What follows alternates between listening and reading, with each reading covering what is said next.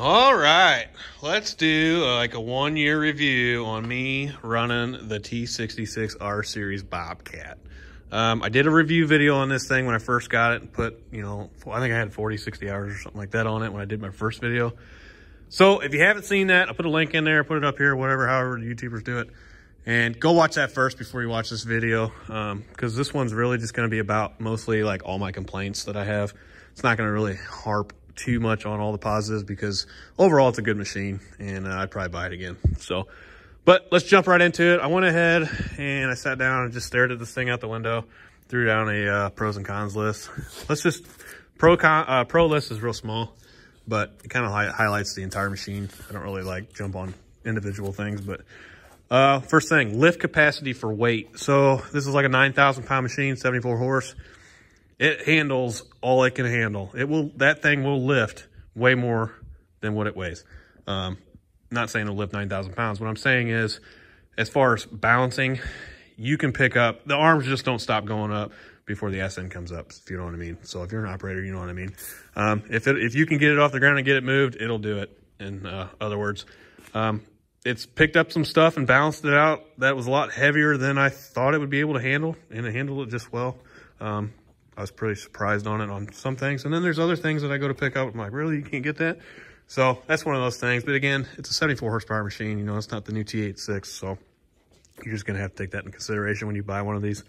I got this so I could get into tight spaces and backyards and stuff and still have some power to, do grading, stuff like that, or blue bowlers, whatever. So, and it works good for me. So not really going to complain about that. I think they did a very good power weight ratio. As far as built machine, like well built, there's no like major rattles or anything like that, other than maybe like that boom thing that you put on the hydraulics when you got the arms in here so they don't crush you. You'll hear that every now and then, but for the most part, this thing, there's no rattles or anything. And it could be because all the mud's stuck in there, right?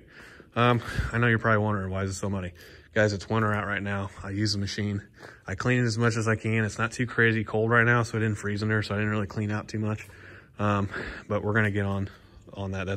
That's a con of mine, so we're gonna get on that here in a second. But that's why it's muddy. I use the damn thing. So if you're sitting in there griping, oh my god, this machine is so dirty, well, listen here, Karen, I use it. It makes me money. Okay, if I wanted it to be clean all the time, I'd hire somebody to clean it, but I use it to I use it to get money so I don't have to. So anyways, overall visibility. So they got the cabs on these new ones way up front, and I was like kind of mad about it just for the fact that you got all that in the back there and then you're bumping into stuff. But after operating this thing quite a bit, you come to realize that, hey, they did that so that you could see the bucket. And you can really do some grading with this thing because you can see everything. The arms are like really far down below the glass, so visibility wise, you can see pretty much anything you want from this point forward. Now, when it comes back, I can see all this stuff here. You can't see a damn thing back here, though. They did equip it with a pretty nice camera that you can click a button and it'll stay on most of the time. And I do have the larger screen on this one, so that's kind of something you're going to want because the back end on these things, she big. So keep that in mind. Tie down spots is one thing I kind of hint on in my list. So it's got one on each side on the back there. And then it's got these cool holes in the arms here that I was kind of like, that's kind of stupid. But to be honest with you, I kind of like it. You can tie this thing down, which I do it on the exact same trailer every time when I haul it. So there's not really a whole lot of wear on those things. But I didn't think I was going to like them, and I actually do. Makes it quick and easy.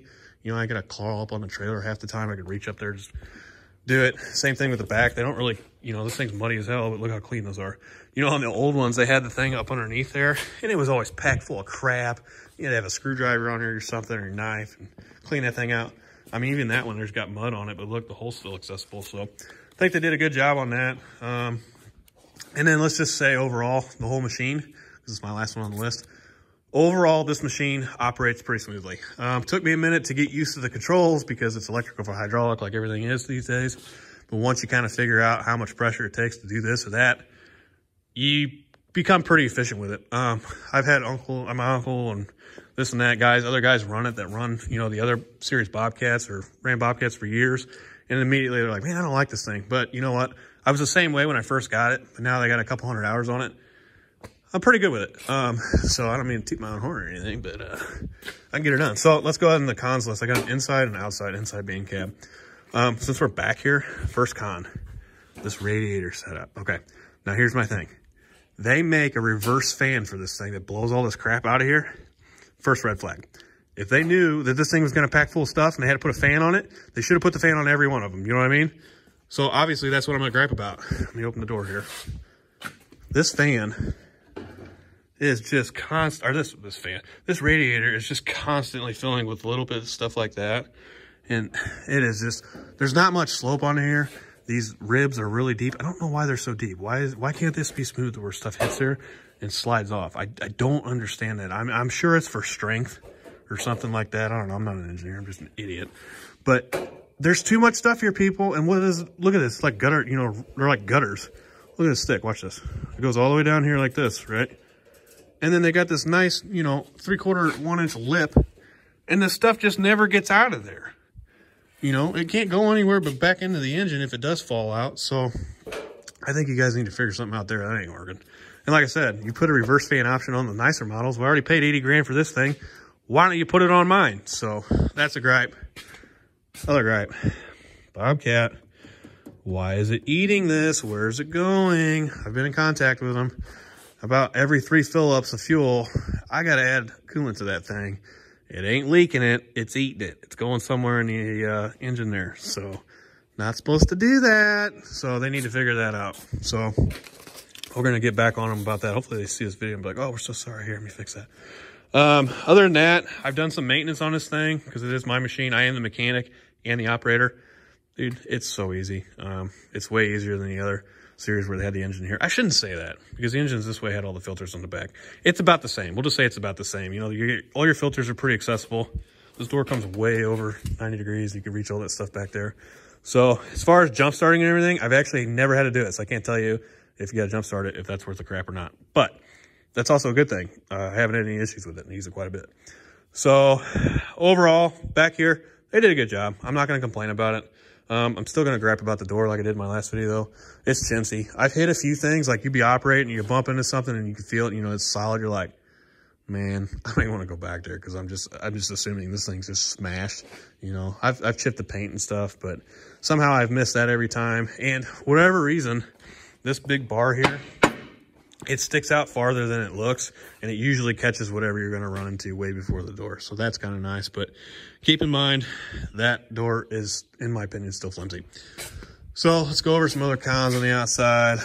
Needs 2-speed. All right, so this is a real big one. So this machine is pretty much spec'd out, minus it doesn't have the 2-speed, and it doesn't have hand controls, and what's the other one? And it doesn't have those lights up top. I don't know. There's a couple options it doesn't have.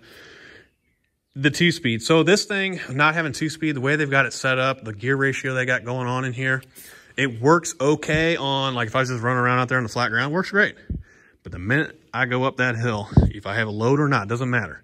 If I got a load on this thing, I'll go 10 feet and boo, and then I got to let it ring, and then I'll go another 10 feet, boo, or I just got to go a real slow speed.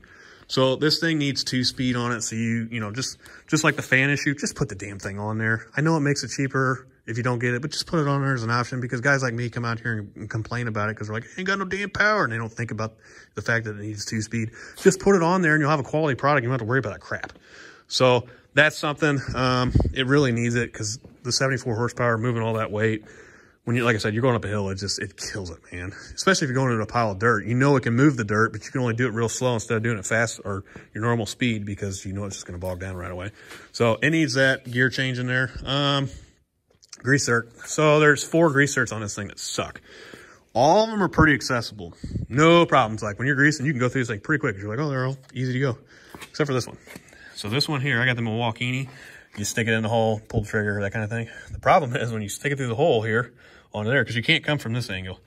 You stick it through the hole, you start neat, neat, neat, neat, neat. Well, when you're done, you go to take it off. Uh-oh, you can't pull it off. It's kind of a weird motion.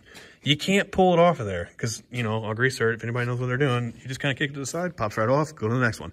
Nope, can't do that with that one because once you get in the hole, this hole keeps it there. So I don't know, maybe cut that out to use. You can go up with it. I've contemplated cutting that, trust me.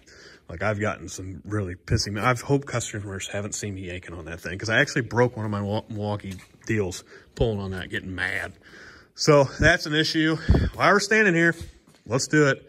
I don't want to do it, but let's do it. Look at all the mud. Obviously, this is an issue. Bobcat, you need more angle on this, or you need less crap or less metal. I don't know what the answer is, but this stuff's not, I mean, it was pretty soupy when it got on there. It just doesn't clean. This thing does not self-clean. You know, I've run the Takahachis quite a bit, and I haven't seen issues as much as this, guys. There's like a huge flat spot right here. Like, there's no angle to it at all. Well, obviously, that's just going to pack in there. And it kicked the track off a couple weeks ago because of it. And I was mad. Boy, I was mad. Yes, I know you got to clean the damn thing. I do, guys. I promise this thing's cleaner more than it's dirty. But I use it. There's not enough room back there. And one of the terrible gripes that I have with it being such a small gap there, when you're operating this thing, a rock will get in there, and it is just nails on a chalkboard all the way down this thing. And you just, sometimes I full forward just to get it over, like a Band-Aid, just rip it off, just to get it over with. You can just hear it. But that's a gripe. You know, I do have the wide tracks. You know, the dealer did put the wide tracks on here for me, which I really enjoy. It does really well floating over stuff, this and that. But there's an issue there. It needs to be a little more gab. So a little bit better design there, I think. The other issue, and this is really common, I've seen online. So they make a seal kit that goes between here and there, and I've heard it's like $1,200. Don't quote me on it, but I've heard it's $1,200. Dude, why is this flange the way it is? All it does is conveyor belt junk. I mean, all day long. So the first time I ever went to lift the cab up just to service this, make sure nothing was leaking, you should have seen all the crap inside this thing. It is just, I'm afraid, looking how dirty it is now, I'm afraid to even look in there. I know I got like 2 hours of cleaning in there. I just no idea. So that's the downside. That seal kit's a joke. You guys just need to completely I don't know, bring this, like this main frame all the way to here like the old ones or something. Don't start the cab up here. That was, you know, I'm sure with being able to move this and that was great. No, I'm sure there's a reason you did it, but do away with it. We've been climbing over these things for 25, 30 years. We know they suck working on. That's not the, you know, go back to where you were, because this deal where it just dumps mud in there, that's a horrible design. That is going to ruin so many machines out there. So anyways, I'll quit griping about that. I'll go on to something else. Let's go on something I really harped on the last video. Let's just do this. Let's check the hydraulic fluid level on this thing. Well, yeah, we can't because it's back there. It's, I promise you it's in like this area here, or it might be right there. I don't know, it's in here somewhere. As you can tell, I can't find it. So, you know, if I came out after I got all muddy, or hey, let's do this situation. So I'm running this thing, you know, I swap implements or whatever, and I get in it.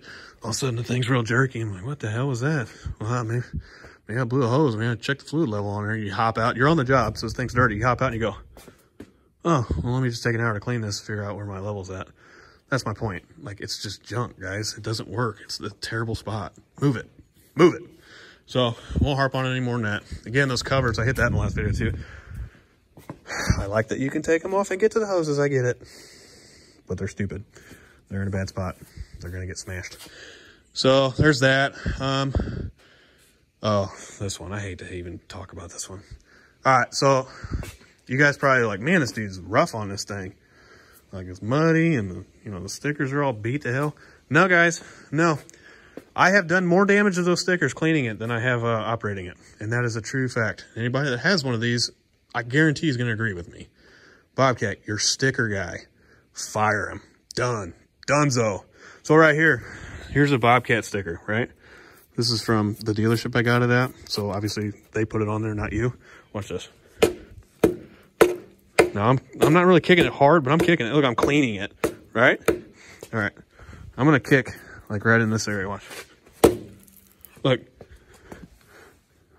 it actually knocked off some of the sticker. Ready? Look at that. Look, that's what I'm talking about. Look how junk these are. Look. Didn't even leave a boot mark, but look what it did to that one. Hire that guy. Fire that guy. You know what I mean? So there's nothing worse than every time I power wash this thing, I'm just like, here we go. And there will be orange crap all over my driveway. It's depressing. You spend all this money and you can't even get a quality sticker on the damn thing. First time I washed it, I blew off about 4 of them. So, and actually, I got a video when I tinted this thing. If you watch it, you watch me. And when I tinted this thing, mind you, when I tinted this thing, I think it had less than 40 hours on it.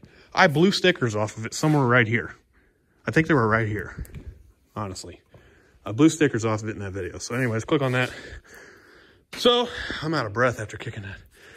Just had the COVID. Anyways, talked about that. Mud and belly, grease zerks, this and that, blah, blah, blah. Yeah, that's the cons on the outside. Let's jump in the cab. And let me grab my con thing here. Con cab. Oh, I forgot the pro one. Anyways, no, it's on the ground. So hopping in the cab, first gripe, still hate the door. Before I get in there, the reason I hate the door. See this seal is off of there? I'm like, oh no, man, your seal's messed up. It's constantly messed up. Why is it messed up? Because half the implements I have are so big, because I do a certain type of business. Half the implements I have, they stick up just a little bit, so that puts that cylinder up a little bit, and I can only open the door about right here, and guess what hits it? That cylinder and that seal. I mean, they smash more than me and the old lady. They just constantly are touching each other. So that's a gripe. Your door design still sucks, in case you guys are wondering. The seat, it's got the air ride seat, so I did get the little nicer option there, and it's constantly on air. So no matter how many times you use this thing a day with this and that, I don't know if my butt's hitting it. It ain't my giant ball sack or anything, but something's letting all the air out, and it's constantly needing to be pumped back up. And you'll know because you'll be driving it, and you'll be like, man, this thing's riding rough. You look down, ain't got no air in it. So not going to complain about it too much because there's guys out there who don't have that, but if you do have that, you probably know what I'm talking about. It's kind of a pain in the butt. So let's go ahead and get in this thing, go over some stuff. I do have the hand controls. A lot of guys, or hand controls. I did call it the hand controls last time. Everybody got mad at me. That's not hand controls. That's foot controls. Yeah, you're right, Karen. Calm down. So I got the foot controls. I don't know. It was cheaper. A lot of guys. You know what the biggest reason I got it, honestly? I got the foot controls because everybody wants to borrow your equipment when you have one. And then they find out it's foot controls and they no longer want to borrow it. So that's why I got it. And it was option. They were hard to get back in the day when I got this thing, and they were like, well, only one we got in here is foot controls. Like, hey, bring it on. I came up on those things. So it doesn't bother me. It might bother some of you operators, but it doesn't bother me. So I can operate either one. But anyways, getting into the cab, now I'm done yelling about it. Listen to this. You hear that? Well, if you like operating Bobcats, this is all you're going to hear as you're going down the road. Constantly. I don't care what kind of terrain. That's all you hear. If you guys know how to tighten that, please drop a comment. I don't see any adjustments anywhere on there. And it's just this part. It has nothing to do with anything else. I've already looked at it. This needs to bite harder down on here. I've thought about actually welding a spot on there to make it a tighter fit. And it's closed all the way. Trust me. I mean, and it's not because of that seal. So before you say that, it's not. It's just, it doesn't bite down. I don't know if the seal is just not compressed all the way. I don't know what the deal is. That needs to come closer. So while we're talking about the glass and stuff, let me put this stupid thing down. So they got the windows on this thing on the back instead of the front. When I first got it, I liked it because it kind of like threw all the air. I no longer like it. And I'll tell you, there's two reasons why. One reason, so I hurt my back a while back. And for me to turn around, I thought, I hurt my back. I can still operate the machine, Well, I have to open this. It's all the way back here. You got to like reach across your back where it hurts and then slide it forward. You know what I mean? That kind of deal. The other thing I don't like about it, I feel like all the dust and dirt goes right into your ear hole because it's like right next. It's kind of nice because it lets the cool air in here, but these cabs are so small with the air conditioning and the heat. It'll burn you out of these things or cool you out of them anyway. So you don't really need. Back where we were, somebody called me right when I was complaining. So anyways, I don't like the window on the back. And the other reason that I didn't mention, so you see the tooth where it like locks in right there? See how it's got all these like spots that it's supposed to lock in? Well, with this thing all the way back, that's it. That's all as far as it goes. It doesn't lock in there. Well, how worthless is that? So as you're moving, the machine's, doing that kind of thing. It does that. And then before you know it, there it is. And the thing that I don't like about it the most is every time it rains, I get out of the machine, forget to look for it.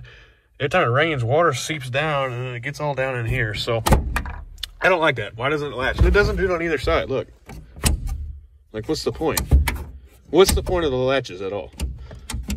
You know what I mean? So they need to figure that out. So, but other than that, I mean, field of view, everything good. Like I said, you can see everything. I do have the tinted windows you can't see out of, everybody. There's 35%. You can't see nothing. Look at that. It is so dark out there. Look, when I open the window up, look at the difference in how dark that is on 35% and a regular no percentage. I'm being sarcastic. It's not that dark, guys. Calm down, old man. So, but that's it, guys. That's my thought. Overall, would I buy it again? Yeah, I'd buy it again. There's some things I don't like about it, but you know what? There's some things I don't like about all of them. Oh, dude. So I told you earlier, there's 4 spots. Grease zerks that I hate. That was the one of them. Here's the other 2. I know I told you 4 and I only showed you 2. Here's the other 2. There's one on each side here. One here and one on the other side. So that's just a washer with a grease zerk and a snap ring. I've knocked the snap ring out somehow. I have no idea how, don't ask. But then the washer falls off. You lose all that stuff. And it's not just a washer. It's a pretty involved looking thing. But anyways, you lose that and then there's no way for grease to stay in there, and then it just completely cakes full of mud. So that was an issue I did run into. So keep an eye on that stuff when you guys are cleaning these things and whatever, getting in and out of them. Check for those things, because I did lose mine. It was that one. So every time I get in this thing on this side, first thing I look at. So, but like I said, guys, that's it. Pretty happy with it. I would definitely buy it again. I hope there's nothing here that I didn't forget to mention. I don't know. I'm so anxious to drink some beer that I forgot. So anyways, guys, don't forget to hit the like button on the video. Subscribe to the channel for more. I'm pretty rough on this thing, and I'm also pretty thorough on working on it. So any other issues I come across, I will definitely video them for you guys. So if you're interested in the R Series Bobcat, you know, shoot me a comment down below. Ask a question if you got one, or ask any of these other experts in the comment area. They like to argue down there. I like to read that stuff, so make sure you comment. But until next time, guys, we'll see you later, and peace out.